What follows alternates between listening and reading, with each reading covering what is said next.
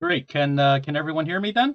I think we've got everyone else muted. Also, can the host can you spotlight my video? Because I think that will make me the main video on everyone else's screen. Oh, that works great. Okay, so I'm going to switch over to my slide presentation.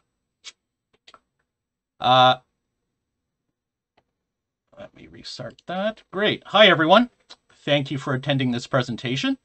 I believe we have about 35 minutes together or so. I plan to speak for about 25 minutes and use the rest of the time to take questions and to hear from the rest of you. I will keep my camera running in the top right corner. Hopefully you can see me there for most of the presentation. And I'm hoping that will help those who are deaf and hard of hearing. My name is Brian Tao. This is me down in the left of the photo, enjoying a bubble tea with some of my Bike Brigaders. I'm coming to you live from the occupied lands of many nations, including the Mississaugas of the Credit, the Anishinaabe, the Chippewa, and the Haudenosaunee, and the Wendat peoples. Those of us who came after will know this better as the City of Toronto, home to Bike Sauce, a community bike shop that I proudly volunteer with. I'm also a volunteer writer with the Bike Brigade, the topic of today's presentation. I'd like to present a brief overview of the Bike Brigade, how it came to be, what we do, how we do it, and why our work will remain relevant even after the pandemic dies down. I have two main objectives for this talk. First, to discover similar efforts elsewhere and to explore any opportunities for cooperation and mutual support. Second, if you're not currently involved in something like this, I hope to inspire and motivate you into taking action. I'll open this presentation with a 2-minute clip from a CBC News story about Bike Brigade that aired this past May. Hey. Okay, we've got one large for you. Thank you. Okay. People need help, and you can't help them staying at home. You can't help them behind a keyboard. You can't help them just sitting on your couch. There you go. Awesome. Have a good ride. Thanks so much. Lanrick Bennett Jr. is a member of something called the Bike Brigade, a volunteer group that crisscrosses the city 7 days a week. It started because of the pandemic. When you know that your time and effort can be better spent helping other people, how can you say no? Like, how can you? How are you today? Good, thanks. How you doing? The Bike Brigade works as a go-between. They pick up food from food banks and other agencies and bring it to people who, because of COVID, can't get it themselves. Instead of staying home when the pandemic started, these are the people who did the opposite. They went out to help. Carrie Shear has been with the Bike Brigade since the beginning. My first ride for the brigade was April 4th of 2020, and I remember that because it was 3 days after my parents tested positive for COVID-19. Those early days were so scary, they were so paralyzing, and I needed to do something with that paralyzing fear. What Carrie did was push back against it. She forced herself to do something more than worrying about her parents. I wanted to do something to feel like I had a little bit of control. I'm just kind of like sitting at home and seeing the scary numbers and seeing the events unfolding. I felt like there had to be something that I could do to kind of help out. I've got lots of eggs. What do we need? So I signed up for the brigade and I was on a ride 3 days later. Carrie has done hundreds of rides since. Getting on her bike and making deliveries has gotten her through the pandemic. It's lessened a lot of the fear that I have around COVID, knowing that my community is here for me and that I can be here for the community. And it's been really good for my sense of humanity and my hope. That was Lanrick and Carrie. They talked about some of the reasons we've all decided to get involved, despite the pandemic raging around us. In a nutshell, Bike Brigade's core focus is the last mile delivery of food and other crucial supplies to our disadvantaged neighborhoods. As shown here, these deliveries range from groceries and hot meals to face masks and medication to menstrual products to clothing and even art supplies.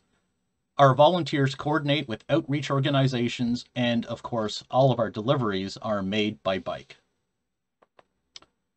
In addition to our focus on logistics, the Bike Brigade has always been an unwavering advocate not only for the cycling community, but for our vulnerable populations. It is these systemic issues exacerbated by the pandemic that sparked the genesis of the Bike Brigade. This is David Shellnut, Ontario's biking lawyer and founder of the Bike Brigade. He notes, "I think what the pandemic has done is highlight pre-existing problems in our society. Housing crises, food insecurity, racial injustice, you name it. These problems have existed since before the pandemic and need to be addressed." As the first lockdowns came into force, we saw elderly residents isolating at home, often finding it difficult to procure basic supplies like groceries and medication. David thought of his mum and figured others in his community were in the same boat. He put out an informal call to neighborhood cyclists who could help deliver supplies. Thus, the seed of the Bike Brigade was planted. One person who responded to that call was Rachel Wang. She has since become the executive director of the Bike Brigade. She speaks to she speaks to CTV News on the occasion of our first anniversary in March 2021. Dozens of volunteers today descended onto College Street to pick up fresh boxes of produce and to deliver it, and many of the riders say the nice weather today was just the cherry on top. It's a program pairing cyclists with community organizations or individuals. So we offer free delivery of food and other essential items across the city for our partners, doing that heavy lifting, filling those gaps in our system. Cyclists are picking up over 100 boxes of fresh produce and delivering them to those who are vulnerable or isolated. Yeah, I have a delivery on Sherburne today. You can tell by people's eyes that they're smiling. David Shellnut launched the program in the early days of the pandemic, but says food insecurity was a problem long before then. The pandemic has highlighted or illuminated systemic failures that predated what's going on right now: the housing crisis, food insecurity, racial injustice. This weekend marks the Bike Brigade's one-year anniversary, as well as its 5,000th donated food share delivery box. Volunteers have cycled more than 20,000 kilometers to make it happen, and in all kinds of weather. I mean, we prefer the sunshine, but we've done it in the sleet, we've done it in the snow. Our riders are incredible. And organizers say they'll continue to offer their services as long as there's a need, and of course they're always looking for more volunteers. Yeah, it may be difficult to interpret some of those newscasts because I don't really have any control over the speed. Anyway, today the Bike Brigade is run by a collective of cycling organizers and community members. There are nearly 600 active riders, 15 logistics coordinators, 8 on the technology team, and even an academic research team of 4. We are partnered with dozens of community outreach and mutual aid organizations, some of which are represented here. They range from food banks to mental health support organizations, to respite centers, to safe spaces for LGBTQ and survivors of sexual assault. Deliveries for those organizations run 7 days a week, all year round. As Carrie pointed out, it doesn't matter if we have sunshine or sleet, Bike Brigade riders always show up in force. I've personally completed over 300 deliveries in the 18 months I volunteered with Bike Brigade. In fact, our weekly food share delivery run is happening right now with 40-some riders delivering over 1,200 pounds of groceries all over downtown Toronto. So, what is a typical day for me as a Bike Brigade volunteer? What tools and resources does your organization provide to its riders to keep everything running smoothly? I'll have days where I've signed up for 4 or 5 different campaigns, all with different pickup and drop-off points, and each with their own unique set of requirements and procedures. It would be far too easy to inadvertently confuse my pickup and drop-off schedules without good planning. But before I get into that, let me take a step back and talk about how a rider signs up for a delivery. Bike Brigade hosts an online schedule of all deliveries for the upcoming week. It's not unusual to see 20 or 30 delivery runs scheduled in a single week. Riders sign up based on their availability, carrying capacity, and riding ability. Very often, the same people will sign up for the same days each week, which is a great way to get to know the people you're delivering to. Sign-ups are recorded either with a shared spreadsheet or an online form. Details such as the pickup location, drop-off area, type of delivery, item sizes and counts are included here to help the rider decide which campaigns to participate in. This example shows 2 days' worth of deliveries of prepared meals to an organization called Mutual Aid Parkdale. Here's another campaign, East York Halal Meals on Wheels. Don't worry if you can't read the text, I'm just using this as an example of another method we use to register volunteers. We will use a Google form if circumstances require that we pre-screen our volunteers or if we need to capture additional information that may not be appropriate via spreadsheet because of, say, privacy concerns or other issues. Riders receive emails once or twice a week highlighting new campaigns and other volunteer opportunities. These email blasts also notify us of any upcoming events requesting our support or that would otherwise be of interest to Bike Brigaders. Recent examples include an arts workshop for racialized riders and an invite to a screening of a new documentary about the Bike Brigade. Once I'm registered for a particular delivery, the coordinator for that campaign will send a text message the night before with a link to the delivery details. It brings up a dispatch webpage that contains all the necessary information to complete the delivery. You can see here that it provides names and contact info, special delivery instructions, and even buttons to instantly call or text the recipient. There are navigation shortcuts to each recipient, plus a map showing the overall route. The dispatch notes are formatted so they're viewable both on a computer and on a phone. Oh no, I think it's been and can be printed out if you don't carry a smartphone with you on rides. Oh yeah, I see you in Discord there. I think someone is unmuted. I'm hearing someone in the background. Thank you. Now onto the day of the delivery. This is what I ride. It's a 2014 Giant Roam 2 hybrid. It's a bit of a Franken bike since every part save the frame and stem have been upgraded or replaced over the years. I have 2 rear panniers and a repurposed Foodora delivery bag, but the bulk of my capacity is on the bike trailer. It's a basic flatbed model with 16-inch wheels and an axle hitch. I have 3 old tubes that I use as bungee cords, as well as a stretchy cargo net to help keep everything in place. I think the most I've ever carried was 120 pounds of canned goods on the trailer, plus about another 60 pounds split between the panniers and backpack. Then we have a fleet of hardcore riders with their cargo bikes. One of our volunteers, Chad, decided to celebrate his 50th birthday recently by hauling 350 pounds on his Bike Friday cargo bike and trailer. Keep in mind while the video plays that he actually has no e-assist on this bike, and we have a couple of hills on this ride, so this was all muscle power.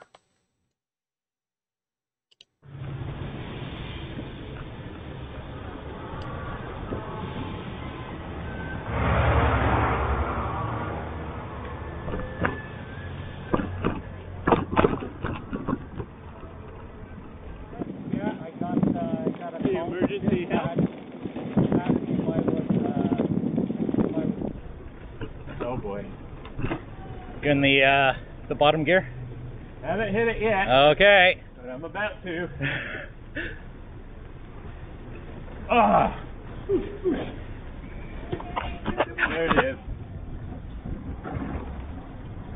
Granny gear time. Yeah. Woo!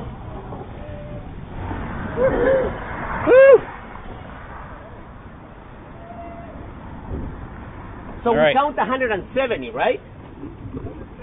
They say 175. 175. Yeah.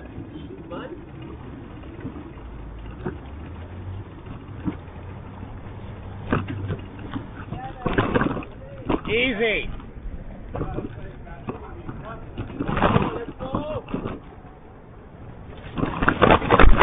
Yeah, you're good. Want to come up here, Chad?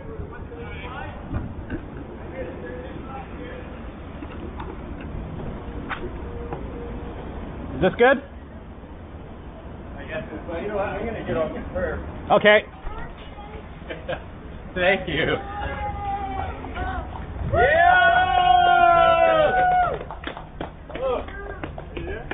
I can write it, but I can't hold it. That's 175 meals.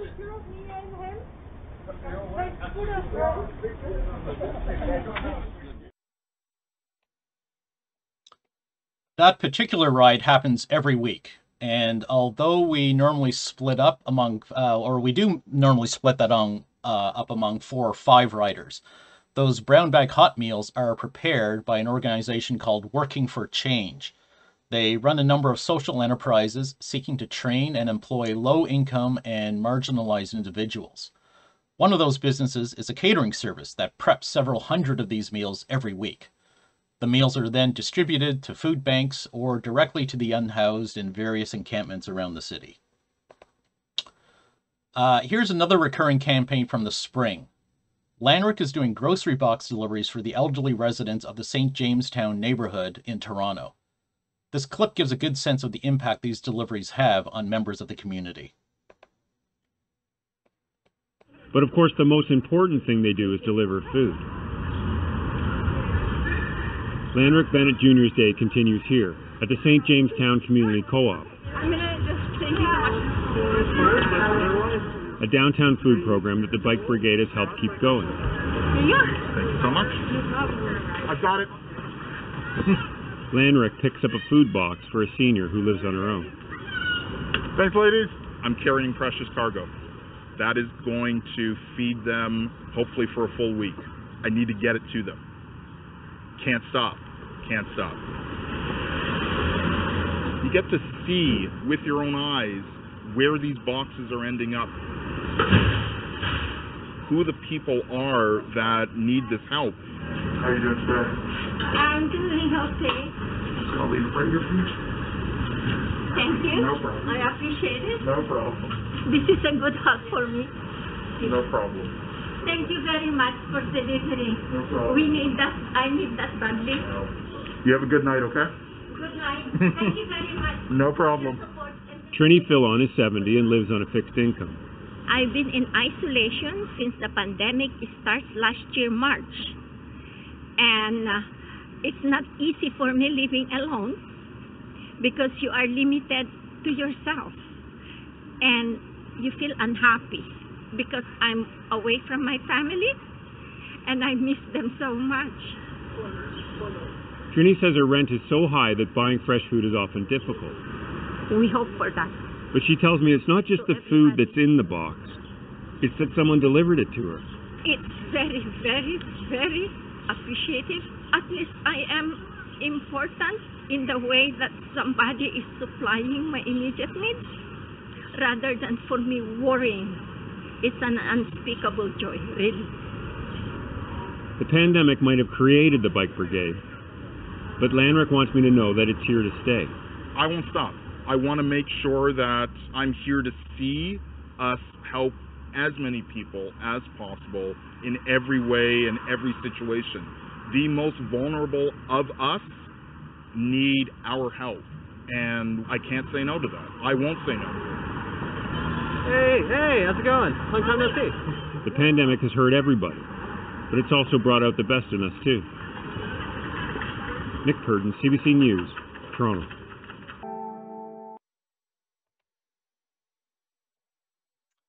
Okay, now let's talk a little bit about the behind-the-scenes software magic that ties all the pieces together. When Bike Brigade launched in March of 2020, it was essentially handled through a Facebook group and a spreadsheet. It's one thing to manage a handful of riders for one weekly delivery, but quite another when the endeavor grows to involve hundreds of riders, multiple deliveries each and every day, working with dozens of different partners, many of whom who have requirements that change from week to week and ride to ride. After briefly considering some off-the-shelf logistics and dispatch management software, we decided to build a custom solution in-house. It started off with Google spreadsheets and forms, then we added rider text notifications in June 2020, and then a big jump to web-based itineraries in February 2021. Since this is Bike and not Code, I'm not going to dive into all the nitty-gritty technical details. Instead, I'm going to turn it over to Max Veytsman, our lead developer, who launched this effort last year. This is a short clip from a talk he gave at a developer conference last month. He goes into the motivation behind creating the software and how equitable access to technology shaped many of his decisions. And to do that, I built a quote-unquote app, which is not quite an app that I will tell you later. And I'm just going to play a little volunteer reaction to it. So this right here, where you press text, like, boom, and it's got it right there so that my delivery person knows I'm coming. Too cool. I love it. I love it. I'm going to send that message to Max. They're going to have a spreadsheet of like where they're delivering a bunch of stuff, bunch of addresses. We're going to have a list of riders, maybe through Facebook, maybe through a mailing list. And we just need to match them up, tell people where to go, and maybe collect some results. And when solving this problem, people should feel good doing this. Like, it should feel personal.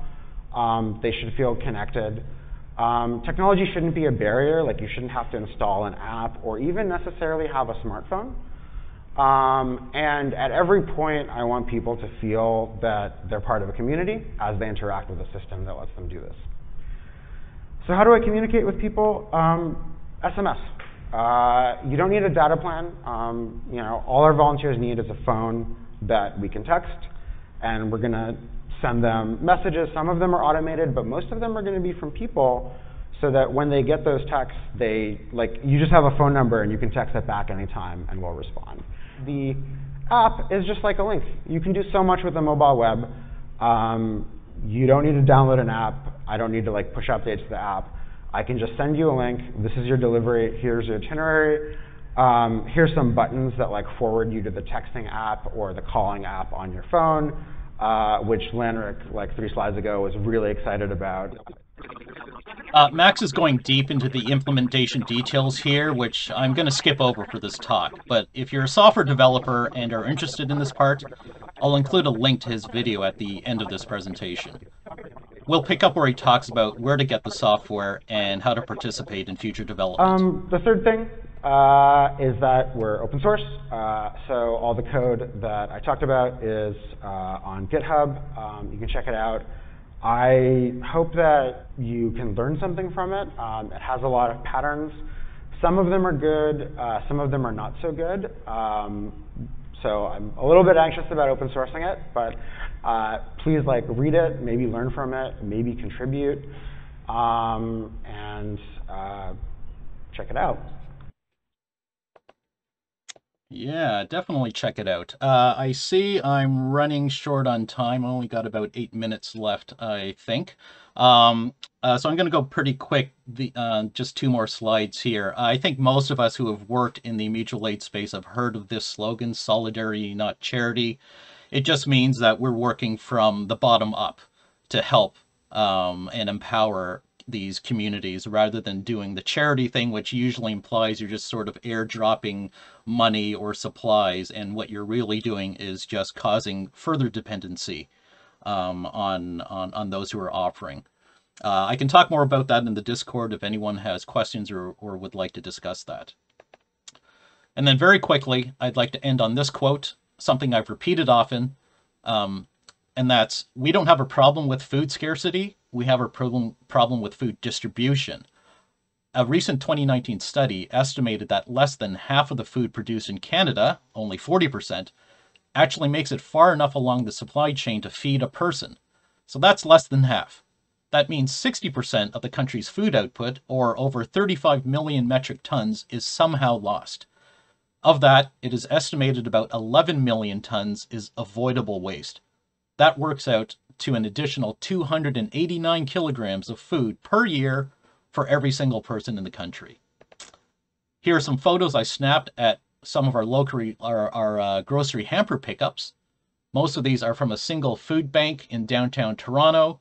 They have taken over an old restaurant space, and it is usually filled floor to ceiling with surplus food donated from various supermarket chains. And in fact, there is so much that the workers there have often found it difficult to ship out food quickly enough before it spoils. This is why the Bike Brigade's efforts are so important. We are attacking the system by filling a gap in our food distribution system. As David said, food security existed long before the pandemic, and it isn't something that will be going away soon. That's why services like the Bike Brigade won't be going away either. If you're seeing the same iniquities and injustices happening in your city or town and would like to follow what Bike Brigade is doing, we can be reached on Facebook, Instagram, and Twitter as the Bike Brigade. I've also included links to the media used in this presentation, and I can paste them into the chat and the Bike Discord for reference. I only had time to show small portions of each video, so please check out the full versions if you can. Finally, here are my personal details if you'd like to get a hold of me afterwards to talk about Bike Brigade or Bike Sauce, or even just to chat about bikes. And with that, I'd like to thank everyone for listening and watching. And I think I've got we have what, 5 minutes left? Exactly. You're right on time. Actually, I'll put that last 2 slides up in the meantime. I just want to say wow. Wow. Anything else? Yes, like in a good way. I practiced that so many times. Yeah, I'm hungry too. I actually haven't had lunch yet. So actually, I haven't even looked at who else was in this. Who else has joined here? So let's see, who's got hands up? I don't think I have host status, so I guess someone will have to help me unmute if needed. I think Ed is first, Ed Hudson. Why doesn't somebody else go ahead? I've said a lot already today. All right, I see Etienne is next. I mean, I've spoken to, so I feel bad, but I'm gonna go. I'm curious. I guess I'm curious as if now that you've gone through this process of small to big, spreadsheet to software, whatever, like this whole journey, do you think there's, I guess, learnings or learning's not the right word, but like if another group wanted to do something similar, where do you think in the journey they would come in? Would they come in like with being able to use the software that exists now? Would they start with a spreadsheet based on learning? Like, I don't know, if this were to be ported somewhere else, at what stage do you think that Right, works? right. I would say usually for things like this, not specific for this, but any kind of grassroots campaign where you're just trying to organize a lot of people together that doesn't have much of a formal structure. I find usually it's better for you to get a feel for that space. So I would not personally jump right into the dispatch software that we've developed. You know, get a feel for how your group likes to organize. We happen to use Facebook groups. Another community might decide to do it on WhatsApp or Telegram, for instance. And especially if you're starting from scratch, I find in a lot of cases, groups will try to bite off more they can chew. You know, they may be inspired, and that's great, but don't feel that you have to have this fancy solution running right off the bat. You know, we're more than happy, and you know, I don't want to speak for Max, but I'm pretty sure we would be more than happy to help other cities and other groups to get this off the ground. But I know from speaking with some of our volunteers who have done this with some other towns and cities, you do have to take into account the local circumstances. So even if you can't get this type of software up and running right off the bat, it certainly doesn't hurt to go through and start off small, the same way we did. Okay, I see Claire has their hand up.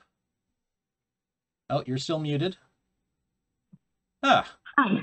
Hi. I'm Claire. I use they, them pronouns. I'm super impressed by your community organizing work. And I would love to peer behind the curtain in terms of like, what does it take to organize the organizers of this? Yeah. So, Yeah, good question. Because I am really just a rider, one of hundreds of riders. But yeah, I am in contact with the organizers. I do have a little bit of a peek into how they do it behind the scenes, but I know they have their own Slack server. I mean, I think we're up to a couple dozen people who are working sort of behind the scenes, if not more, at this point, because we have so many partners we need to deal with. But definitely, if you want to use me as a point of contact, either stick around on the Discord, we can trade contact info, and I'll put you in touch with our organizers.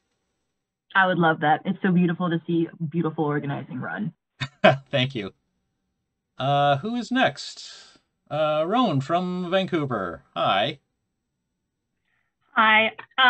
So as I mentioned a bit ago, I was in contact with some of your organizing team like almost a year ago because I found out about your program and basically it blew my mind. And I was like, let's do that in Vancouver.